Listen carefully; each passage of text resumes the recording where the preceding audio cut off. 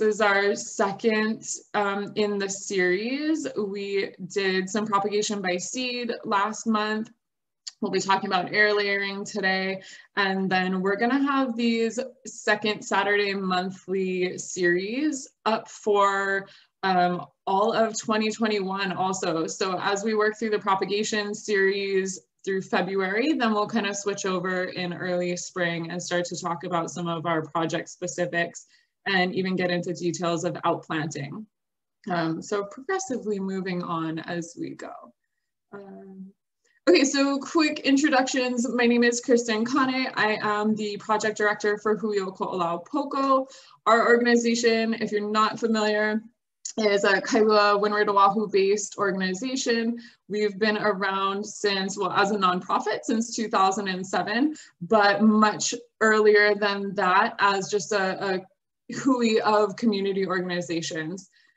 But our projects focus around water quality and ecosystem restoration. So a lot of our work is in the urban areas of Ko'olau Poko, focusing on repairing restoration or controlling stormwater runoff so that ultimately the water getting into our waterways is healthier. And ultimately we've got healthier streams and healthier ocean ecosystems. So we also have today with us Jenna Masters.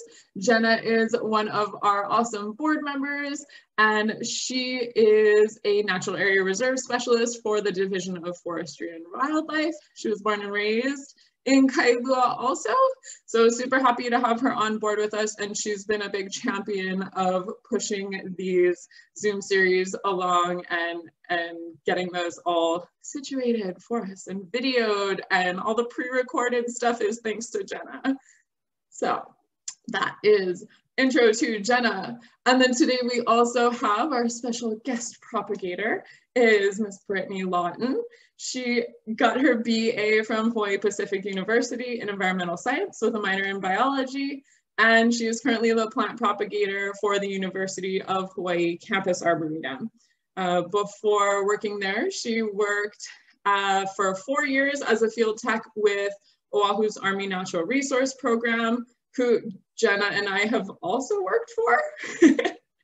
And then she spent another 2.5 years working as a plant propagation technician for the Army's Natural Resource Program as well. So we've all, I guess we were all at OANRP in some point, but all at different times. So that was cool to touch base and get to know each other's time there as well. So I am going to kind of run back of the house, and I am going to pass on intros and let the series start with Jenna and Brittany. Yeah, I guess I'll unmute myself first. Thanks for joining us today, Brittany. The first video is just going to be a little bit of an introduction to the Campus Arboretum. And so you will see Nevaeh, who is one of Brittany's supervisors, right? And so she's just going to tell us a little bit about the campus. And then if we have any questions afterwards, we'll field it. So that's kind of how we're going to run it. We're going to do a pre-recorded video, and then we'll have space in between for questions and live questions. So without further ado, let me share a screen and see if I can get this together here.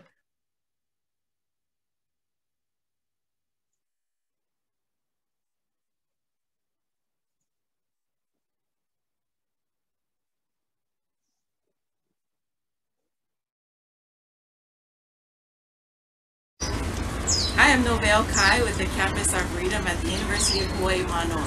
We're in the greenhouse now to showcase some of the lovely plants that we have propagated by our talented, amazing propagator, Brittany Lawton. But before we get to her, I want to share a little bit of background of the campus as an arboretum. An arboretum is a botanical garden that focuses on a tree collection, and the campus contains about 4,000 trees among about 6,000 plants. We only have about 1,000 different types, different species. So we have a lot of repeat trees, as you noticed if you drive in or around the campus. The campus interior roads are lined with shower trees, and the exterior perimeter is marked by monkey pod trees. Our Arboretum accreditation comes through the Morton ArbNet Arboretum program. And so there are 4 levels within that program, and we are at level uno. Since the campus moved from its temporary location in Honolulu near Thomas Square in 1912, the Board of Regents asked the then botanist and naturalist for the university, Joseph Rock, to beautify what was then the wildlands of campus, which was formerly used as pig farms, and it was mainly kiawe groves, dry, barren. They asked him to beautify the campus, and as a botanist and naturalist, one was excited to do so, and he fulfilled that request with gusto, began planting in 1912, created the first plant map in 1920. That map contained about 600 different plants with points and a record of where he got them from.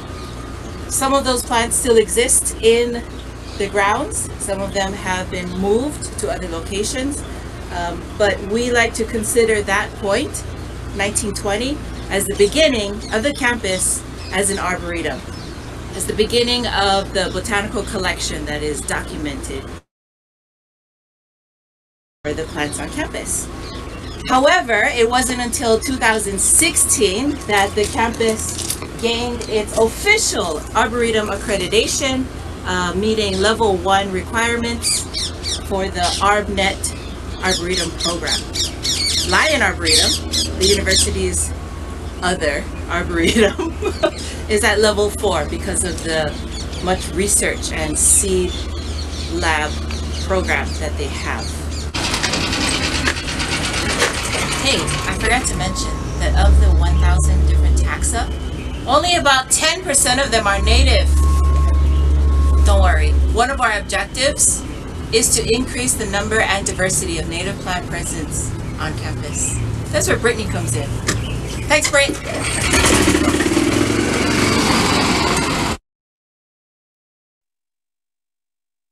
All right, can everybody still hear me? Okay, cool. That was our first video. And do we have any questions so far? It looks like we might have something in the chat. Oh, we got some. I'm a beginner. Perfect.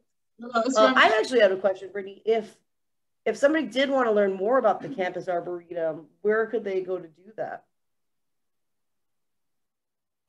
If you're on Instagram, there's a link in the profile for the @Campus Arboretum, and that'll actually direct you to the campus map.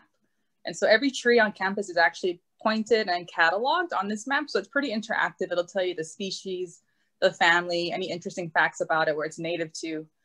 You could also just Google University of Hawaii Campus Arboretum, and it'll give you a pretty detailed page about the history of the Campus Arboretum. Unfortunately, because of COVID, we can't really do any tours or anything like that, but hopefully soon. Novale is really great at giving like history of tours of significant plants on campus. So hopefully soon, once COVID kind of mellows out for a little bit. Very cool. Yeah, I really liked her tour. And then I do have one more. I like her drive up in the golf cart. I do have one more thing to share. I know we're getting a little bit funky with the audio and the video being off time. If that's happening for you guys, then sometimes you can just click your video share off, and it might help with the streaming and the bandwidth all going towards trying to sync our video and audio. So I guess if we don't have any other questions, I'm not seeing any other questions on Facebook either. So we can go ahead and jump right into our first video featuring Brittany. Awesome. Yeah, so this first video, Brittany's just going to be going over some tools of the trade.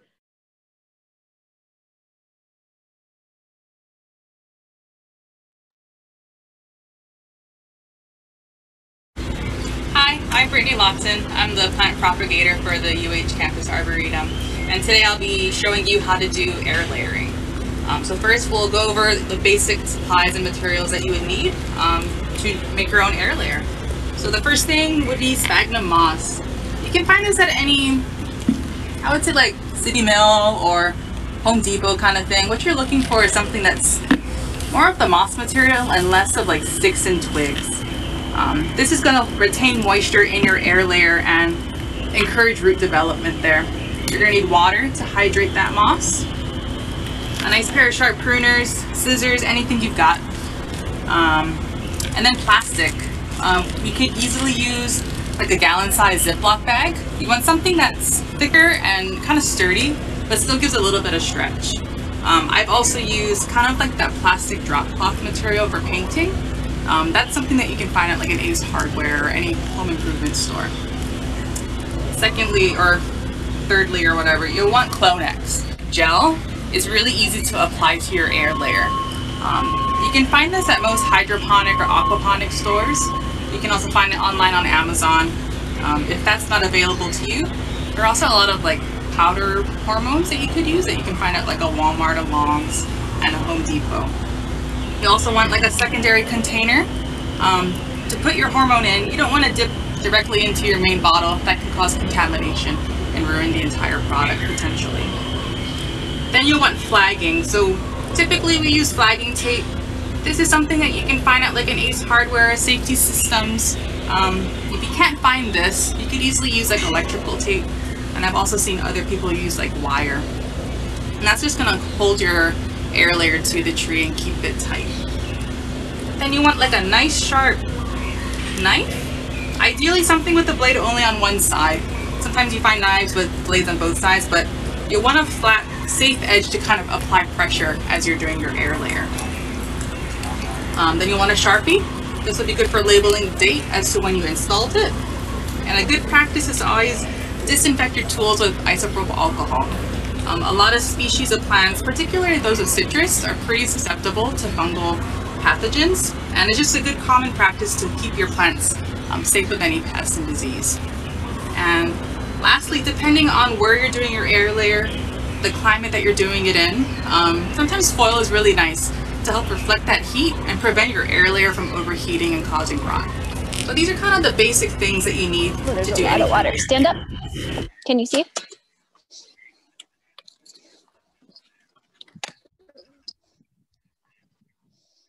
Wow, that's a lot of. Look at him.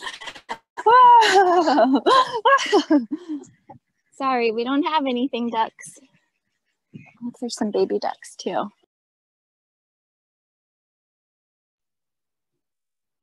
Oh, you're on mute. Sorry. Cool. I love having the reminder of all the gear. That's great to show everything out, like nice and laid out, how it's all got to be, and a great reminder to have everything sanitized as well, especially with everything we've got going on these days. Sanitize everything, even your tools.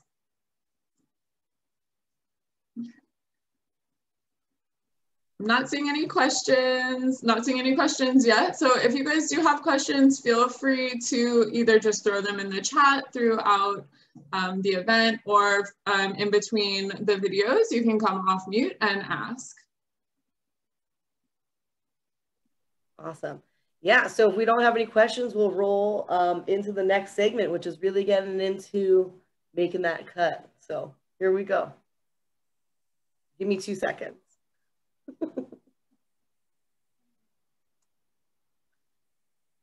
Okay.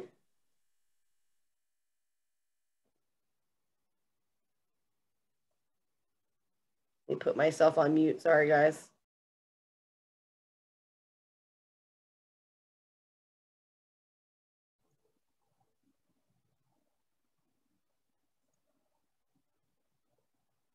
Here we have the hibiscus brachygrigii. It is our state flower. It's also an endangered species. It's endangered because of fire threat and habitat loss. So today we're going to actually be air layering this particular plant. So we're going to go over what you're looking for when you're air layering something. Typically hibiscus, for example, is really easy to do from vegetative cuttings, but you can also do it with air layers. The benefits of doing air layers are that some species just don't take well from vegetative cuttings.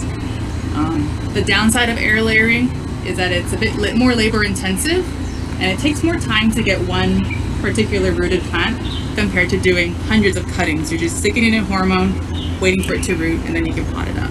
But for today, we'll do an air layer on the hibiscus. So basically what you're looking for a species or a specimen to air layer, first off, you want something that's a healthy plant. Looking at this plant, I would say it's pretty healthy. You got a lot of new growth at the top.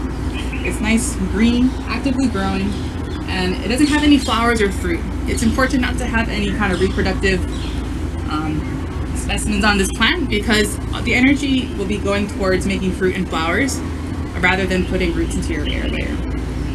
Secondly, you don't want anything obstructing, so you don't want a lot of bushes in the way because it's just going to make it harder to do your air layer and be pretty frustrating in the end. You also want it at a good height. You don't want to be doing an air layer that's 2 feet above you because you're going to get tired. Looking at this plant, I would probably choose branches that are nice and straight. You don't want to do something that's kind of windy and growing kind of wonky because in the end your tree's going to look kind of weird and it's just not going to be ideal. You also want something that's about a Sharpie thickness. So something about this thick here, something like this, or like this.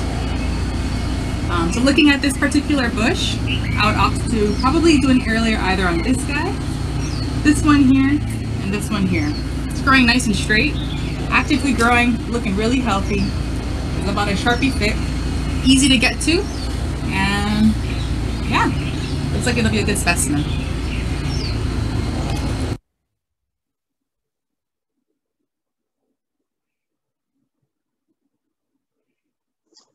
Cool. Okay, I have a couple of questions for Brittany.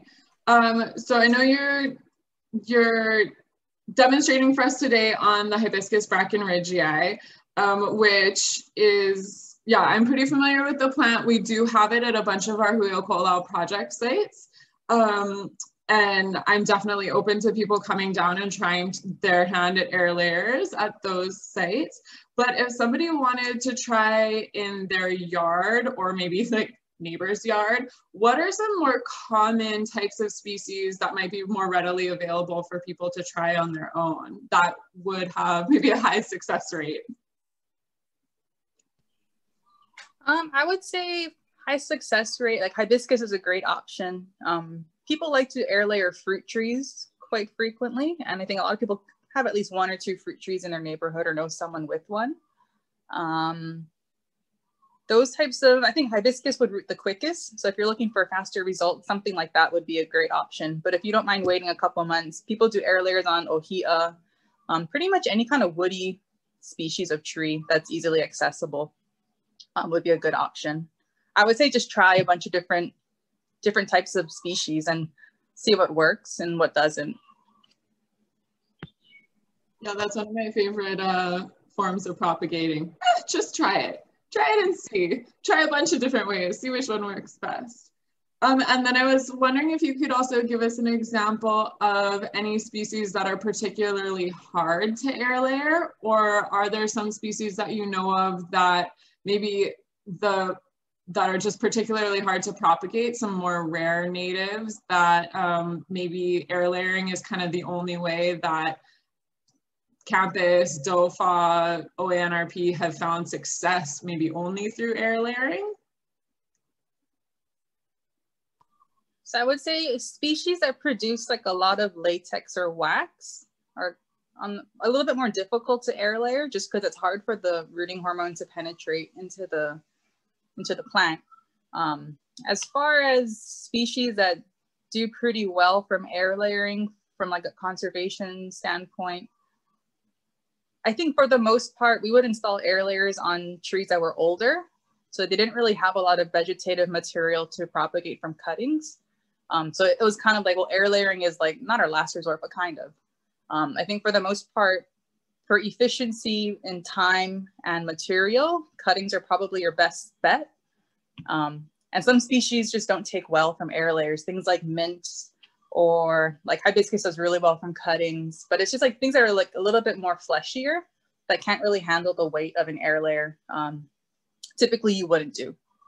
I would say, yeah, for native species, we would do air layers on like Hesperomania, Oahuensis, gardenia, manii was another great option to air layer, took really well. I think there would be some air layers on Flugia, but typically you would take cuttings of water shoots for those. Yeah, I would say Hesperomania and Gardenia were kind of the more highly air layered species, at least that the Army program manages for. Those are pretty rare species. Yeah, yeah. Found only in the Waianae mountain range? Gardenia manii is both in the Waianaes and the Ko'olaus. Hesperomania is only in the Waianaes. Yeah. Oh, Jenny asked, what's a water shoot? Great question. I don't know either.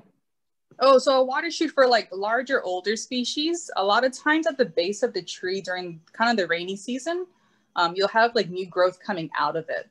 And it's like new fleshy green growth. And a lot of times like for Flugia, these trees are humongous. They're like over 50 feet tall. And for the most part, the base of the tree and like the upper limbs are kind of older and on their way out. So a lot of times when water and other nutrients are available for these trees, they'll send out new growth coming from the base.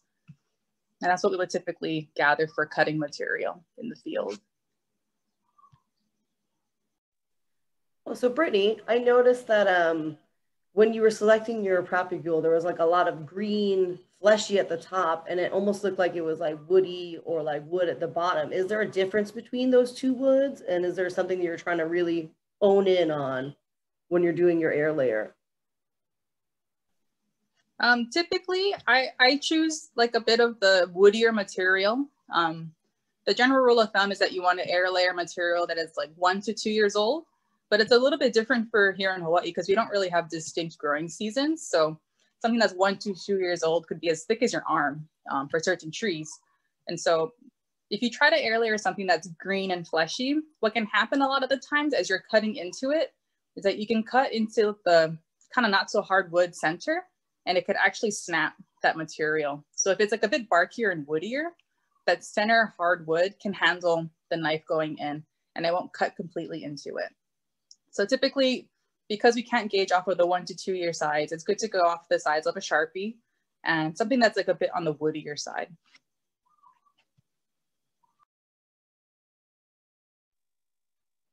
Awesome. That looks like some good questions that we've got coming in. So I'm going to go ahead and show us the next video.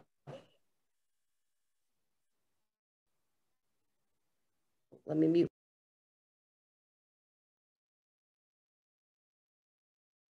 All right, so we're ready to air layer. So I've selected this guy to air layer because he's growing nice and straight. He's easy to get to. There's no obstructions in front of it. And it's the thickness of a Sharpie. And it's growing pretty actively and healthy. It's nice and green up top. So the first thing you want to do is to cut an outer strip of the Cambrium layer. So looking at this particular plant, your air layer is going to be about this long. So I would opt to make an incision point right around here.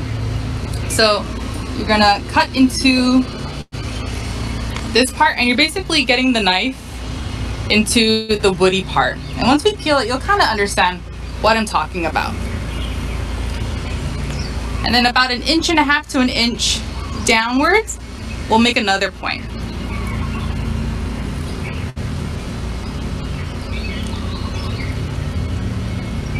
This is when it's nice to have a knife that has a flat edge on the back because it gives you a bit of leverage to apply pressure.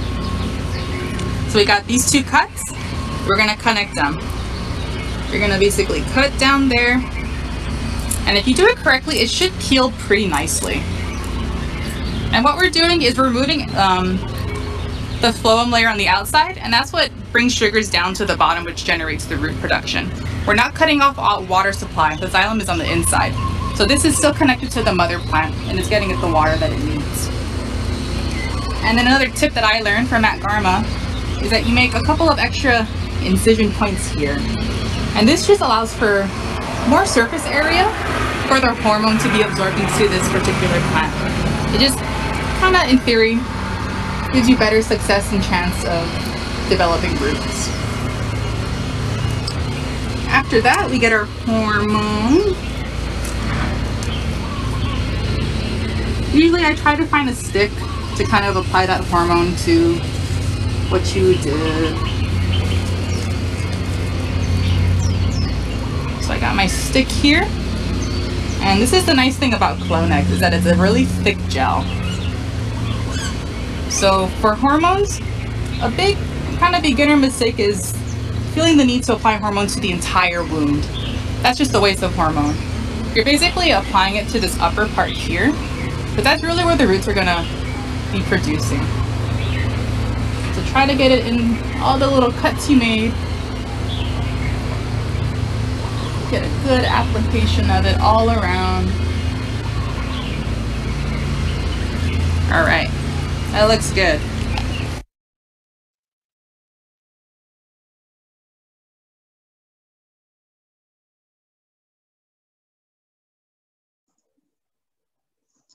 Very cool. So I think I might have missed. So the hormone is called Clonec, and is that something that's readily available for Joe Public? I don't know. Is that more of like a specialty order type of propagator's tool? So you can find Clonex pretty readily available like on Amazon, but I picked it up locally. There's a Ohana Greenhouse and Supply. It's like a hydroponic indoor growing kind of store.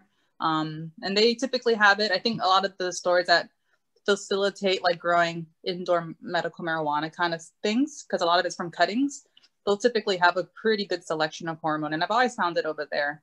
But it's pretty easy to get. You don't need like a special permit or license or anything. It's called Clonex. With an X, yeah. And then we do have a question coming in from Sana. Sana asks, does air layering work better in certain seasons? Yeah, so typically you would want to air layer when it's a bit cooler. So late fall, early spring. You don't want to air layer when that tree is flowering, because the tree is diverting all of this energy into flower and fruit production. So you would want to air layer kind of in the vegetative season. But I would avoid air layering in the summer if at all possible. I haven't seen really great results doing that. Yeah. Okay, so we kind of are in a good period, a good time to start and to try right now as we're starting to cool off and head into the winter. Awesome.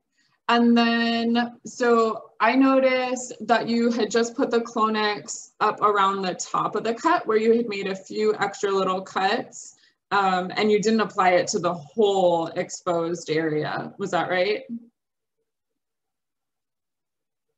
Yep, that's correct. I was taught that it's just kind of a waste of hormone to apply to the whole wound, because typically the roots will start to develop where you applied those upper cuts. So what's happening is the tree is converting sunlight and carbon dioxide through the leaves, producing sugar, and the sugar is what's being sent down to produce roots. So because you're cutting off that connection to the lower part of the plant, you're really going to be applying hormone to encourage root development in that upper section. So if you're applying to the whole wound, I mean, you can, nothing terrible will really happen, but it's just kind of a waste of hormone. And Clonex isn't very cheap, so it's kind of good to be scarce and use like only what you need. Awesome. And then, I have go ahead, Jenny. 2 minutes. So if you're gonna, if you're creating that wound on a plant, are you kind of killing the branch underneath it? No, not really. That's why it's really important to sanitize your tools. You are wound in the plant, but what the plant will actually start to do over time is kind of callus over and start to heal those open wounds. What can happen if you don't make that removal of the bark like wide enough is that the tree will actually try to heal itself and builds a callus bridge to connect itself. So trees are pretty hardy. If it's a healthy tree, it can handle that. It's not going to kill off the lower branch. But if it is a tree that's maybe a little diseased or it's not quite doing so well, there is potential that it could kill off. But for the most part, you won't really see any rotting or death if you do it sanitarily and correctly.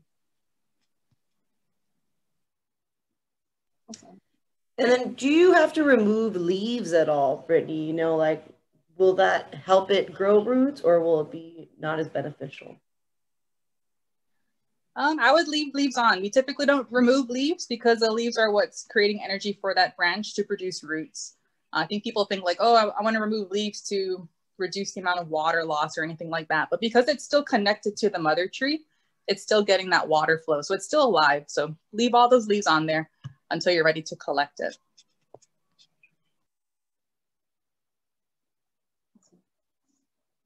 Okay, yeah, let's jump into the next video, Jenna. Sounds good.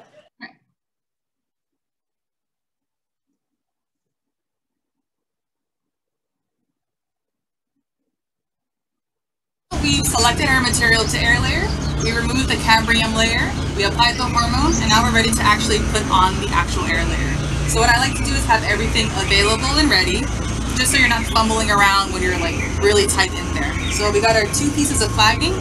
I sort of just drape it right by on a nearby branch of some sort. We've got our plastic, and now we get our moss. So you're kind of looking for a volume that's smaller than a tennis ball, but larger than a golf ball. So kind of like a lacrosse ball. And you're gonna squeeze out most of the water. You don't want it soaking wet, where it's just like dripping in your hand, but you also don't want it bone dry. You want moisture in there. So something kind of like that, you can really squeeze, a little water comes out, that's good. So about this much. Then we get our plastic, and at one end, you put your moss, and I kind of like to split it down the middle as to where you're gonna place the branch. All right, so we got our moss, and kind of where we made that little impression in the middle, we're gonna wrap around. And you wanna make sure that it's pretty centered in your moss ball. You don't want it too high or too low. And basically what I'm doing now is I'm kind of making sure it's completely enclosed, holding it tight, and with this hand, I'm gonna try and keep the shape and the form of the moss while kind of wrapping the plastic. So I'm holding with this hand the shape of the moss. With this other hand, I'm kind of pulling the plastic tight. And it takes a little bit of finagling. You're gonna go back and forth. So now this hand is gonna be keeping the shape, and this hand is pulling the tension on the plastic. And you basically wanna make sure that the plastic is wrapped tight enough that you're not allowing for excess moisture to come in and just cause rotting. So now that it's kind of wrapped tightly, it looks ugly now, but we'll clean it up. So I'll use 1 piece of flagging, and I sort of just wrap it around. Do a simple overhand knot, just to kind of hold everything in place.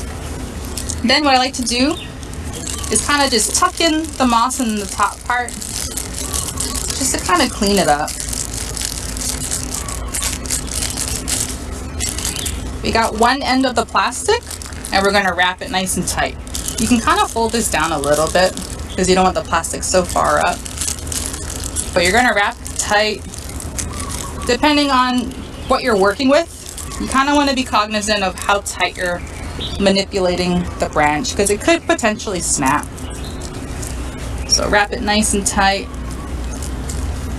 Hold that. We got our other piece of flagging. Gonna tie a knot.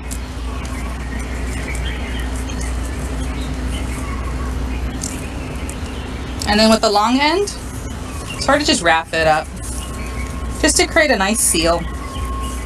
Once again, to reduce the amount of excess water if it happens to rain or something from going into your air layer.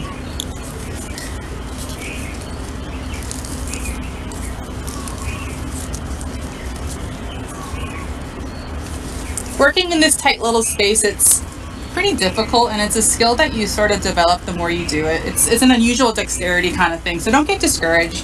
The more you do it, the more second nature it'll be. Then we're gonna start to tuck in the bottom. So same thing that we did at the top, just kind of push that moss closer to the center, just to clean it up. Then we get the end of that plastic, and we're gonna start wrapping it.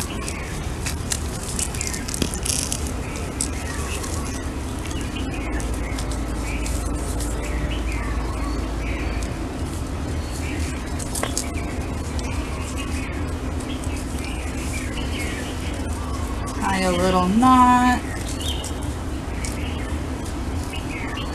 and then we'll start to wrap to clean it up, get a good tight seal.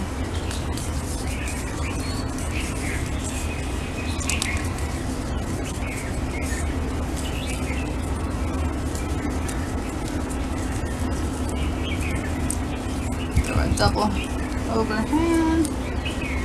And looks pretty good. Alright, so we just finished installing the air layer, and just to clean it up a couple things, just cut out the excess flagging here.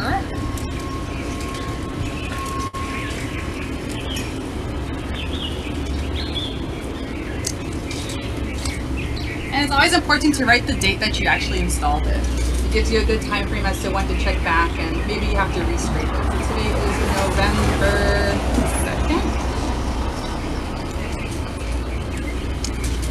And you don't always have to put foil, but for this particular specimen, because it's in direct sun, there isn't really a lot of shade at all. I'm just going to wrap it in foil, and this will just help to reflect heat away from the air layer. And just gives you better chances. You don't want it to be cooking and steaming inside where all that moss is. So for something like hibiscus that roots pretty easily, I would expect to see roots within a month and a half. For other species that are more difficult, like say ohia, you could probably see roots between 3 to 6 months. It takes a bit of time. So we will check back in about a month, and I can show you how to actually harvest this hibiscus once it has rooted.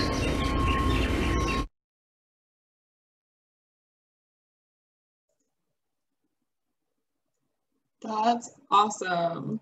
Yeah, so I want to just quickly, before we jump into questions, I want to say that we are going to film with Brittany again to check back in on the air layers.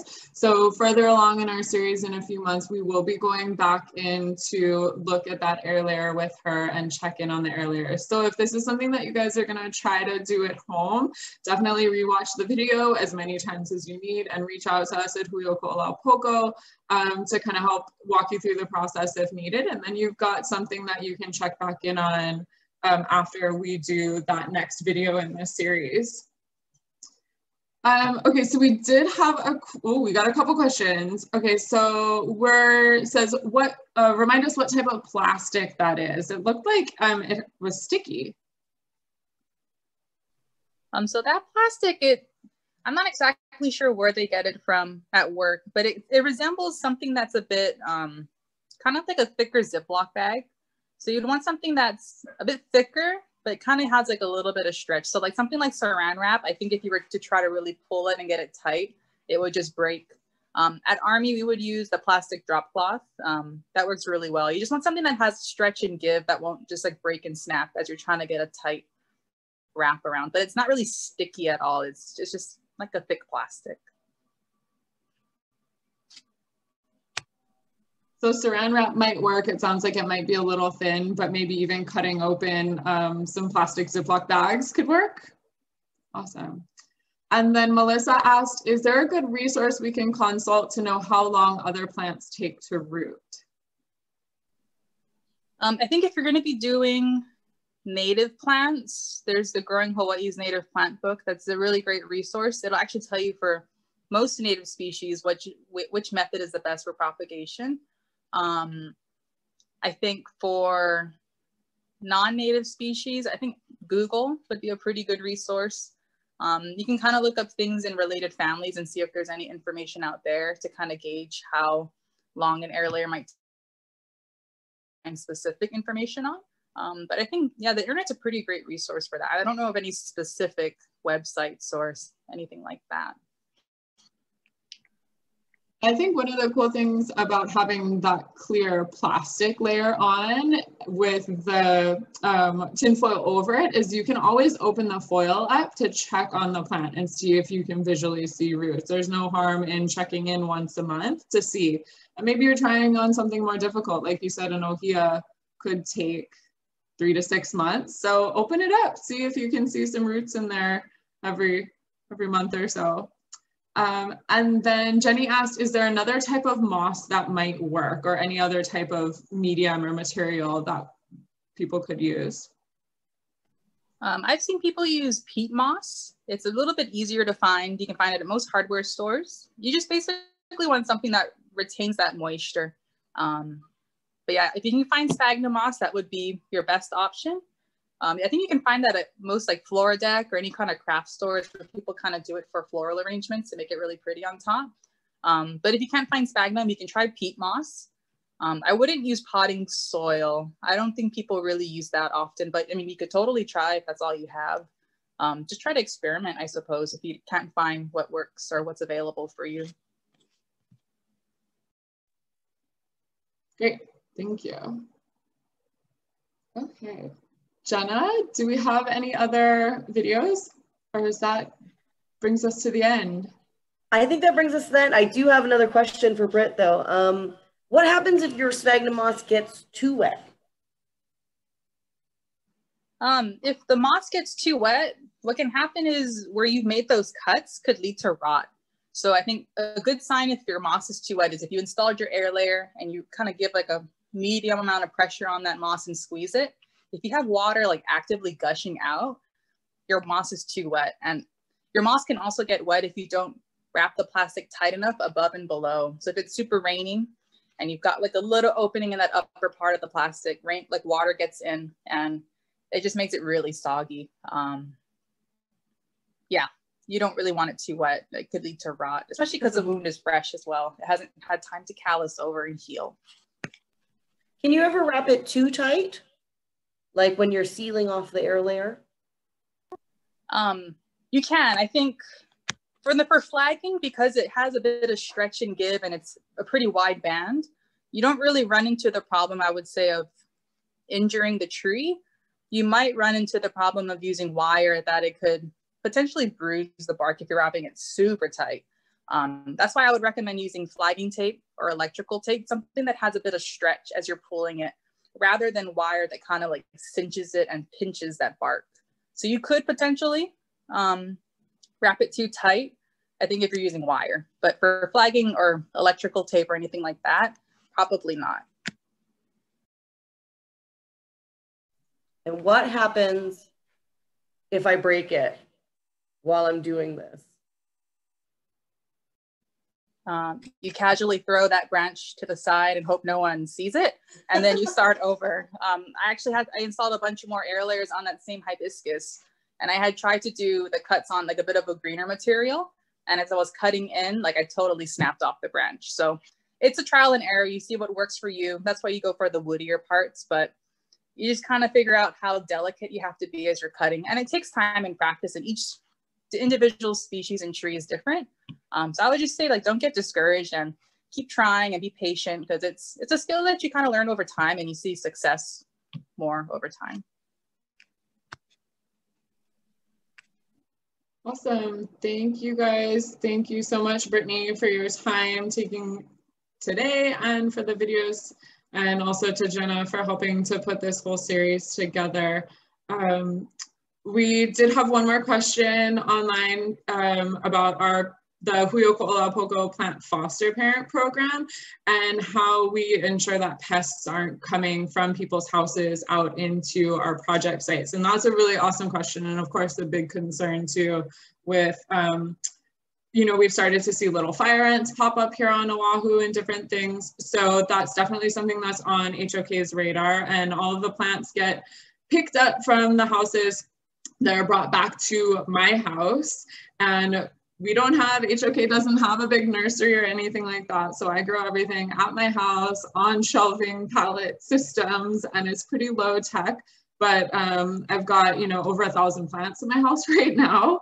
So there's, you know, there's a level that everyone can be growing different plants at. But for us with the pests, when I do pick up plants from from the foster parents, they come back to my house for a period of time. So we've got a quarantine system set up. So they're at my house for a period before they do go out into the field. And then I'm able to watch for plants. I do test for little fire ants with the recommendations that OISC has on their website. It's a little peanut butter covered stick. So we're testing for little fire ants. And then if we've got, you know, black sooty mold or any pests, little spider mites or aphids or anything that are on the plant, when I do pick them up, I can treat for those at my house.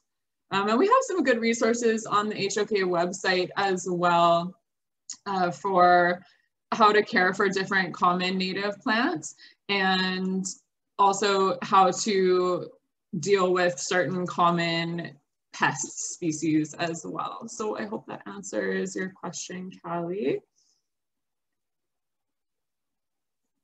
And if you're interested in being a foster parent, just reach out to me. I am going to, as we start to close up, I'm going to go ahead and put one more poll up for everyone. And thank you guys all so much for your time joining us online today. Callie says, yes, she works at HAVO and they're so strict about that kind of thing. That's the nice thing about working for a nonprofit.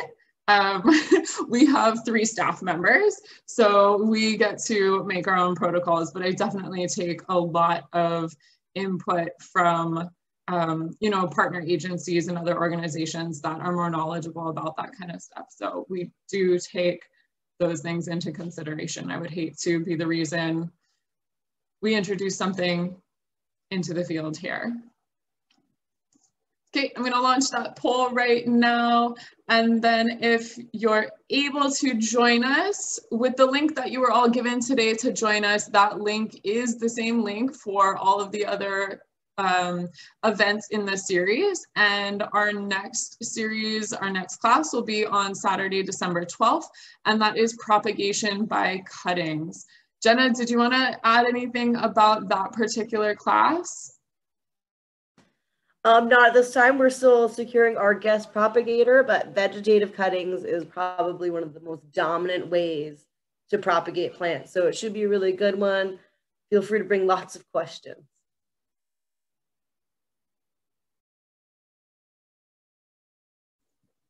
Awesome, thank you. Yeah, so we've got, I guess I'll just run through some of those other series. So December 12th, we've got propagation by cuttings. January 9th, we're gonna do propagation by graphing, which is kind of similar to air layering, but definitely goes another step beyond. And then in February, we'll be following up on the air layers. In March, I will be probably talking about outplanting techniques and showing you guys how to choose sites for specific plants and how to actually put your plant in the ground. And then from then on, April and beyond, we will give our staff and our Kupu interns a chance to kind of highlight things that they've been learning and things that are becoming near and dear to their heart. And so we'll be doing some project tours and deep dives into some of our project sites.